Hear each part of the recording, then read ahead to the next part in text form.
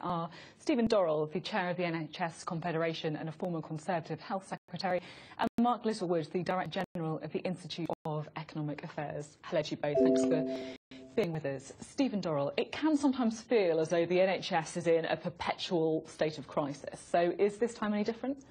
I think it is. The position is tighter. The NHS is under huge pressure.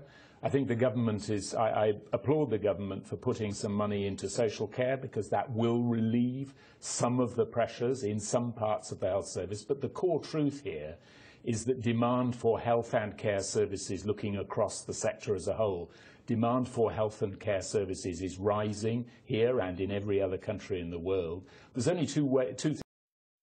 Either we provide additional funding or we increase efficiency, or more likely in the real world, both. Because in a civilized society, what we can't do is say there is demand for health and care services, but we can't meet it. Do you agree with that assessment, that there's two things that should happen? Yeah, my worry is that too often the argument seems to rely on we've got to throw more money at it. Now, obviously, if you throw more money at anything, you tend to improve it, whether it's healthcare or anything else. The more money will get you a certain way. But I think we've got to think much, much more radically. You said at the outset, Sophie, it seems to be a crisis every year. I mean, I think the NHS has been in crisis or reported being in crisis every year of my adult life, whether it's junior doctor strikes or not enough beds or God knows what else. So I think we've got to think much more radically. Do we think it is just sort of one more heave and another effort to find efficiency savings and promising to increase spending by 3% rather than 2%? Or do we need to look across the English Channel and actually ask ourselves, are we sure the NHS is the envy of the world? Or are there some other European countries who are actually achieving better results than we are? So are you mentioning the kind of forbidden word then, the privatisation word? Well, I don't think it needs to be privatised, but I think if you were to look to sort of Scandinavia, even France, hardly a hotbed of right-wing capitalism in the provision of services, they actually have, I think, a more market-orientated system, but they manage to still ensure the key thing that I think Brits want is universal coverage. Everyone must be covered. You can't have the bottom, 20–30% of society with no healthcare coverage, but most other European countries seem to manage that and don't seem to have this perpetual state of crisis that we have in Britain. What's your take on this, Stephen Dorrell? Do you think we are at risk of just throwing money at a problem? No, I don't think that. I think two responses to what Mark has said. The first is that although it's true that we debate our health and care system on a actually, that's true in all advanced countries, and indeed it's true right across the globe. Access to healthcare is something all people everywhere care about. And if you look at our health and care system, compare it with other systems elsewhere in Europe, actually we deliver outcomes marginally more efficiently. These statistics are always difficult between different countries, but in truth, it's a smaller share of our economy than it is of most continental economies. So we don't do too badly in terms of efficiency. The other thing is that every country has its own means of securing equitable access. I think you can spend hours arguing about how we might do it differently. The NHS is something the British are committed to. What we have to do is to make it an efficient, high-value system. It doesn't do badly, but it could certainly do better. So what do we think then of the measures announced in the budget? We had £120 million for GPs to work in A&E, and we also had some money for social care. Was it anywhere near enough? Probably not, in truth. I've got some sympathy with where the Chancellor found himself here. I doubt it would ever be enough. I mean, certainly not within the envelope. Stephen's right. We do spend a little less on healthcare as a proportion of GDP than other European countries. So this will make a difference of some sort. But it's not going to mean that the NHS or social care is never going to be in crisis again. This money will be gone through pretty quick.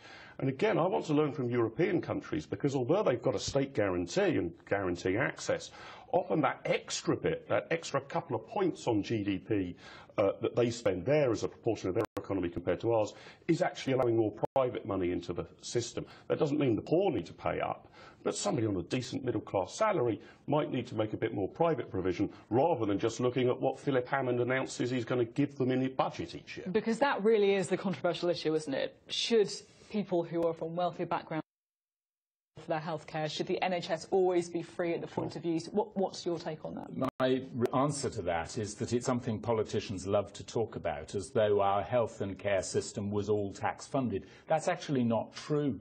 The Office of National Statistics did a genuine analysis of our health and care system compared with others on the continent, we have a wide range of different providers in the third sector, in the private sector and in the public sector of health and care services. We have different revenue streams coming into health and care. We should look at health and care as a single sector rather than the NHS on its own. What we shouldn't do is engage in a political debate which is a kind of abstraction which avoids addressing the real issue which every Western country faces, which is demand is rising and you have to fund the meeting of that demand on the basis of the structures that we have. And social care is clearly something that is in crisis as well. You have this kind of slightly hard-hearted sort of way of describing vulnerable elderly people as bed blocking.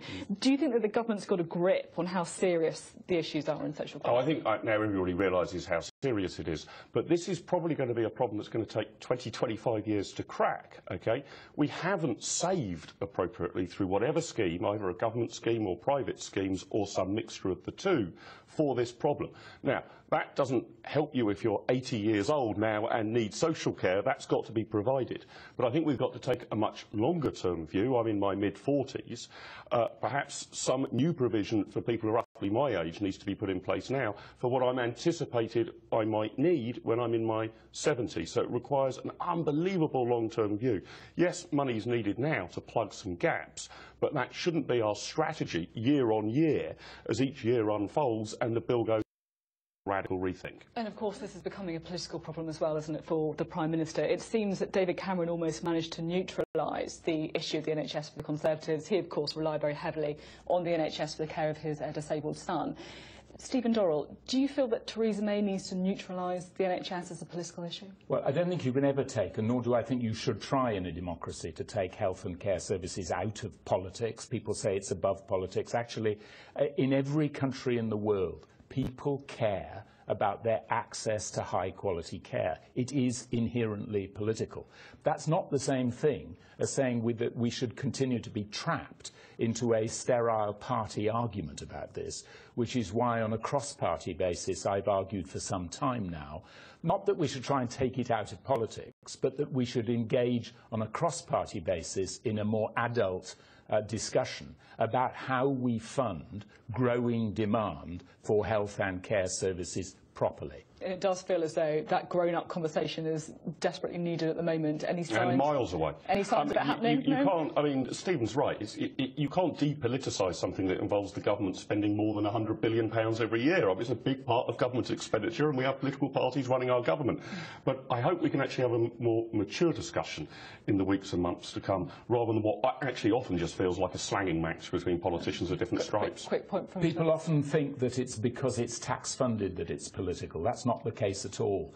In any society, it's access that's political, and the question is how you ensure that people who need access to care get it. OK, Stephen Dorrell, Mark Littlewood, thanks very much for your time. Thank you. An Australian man who obtained explicit images from children by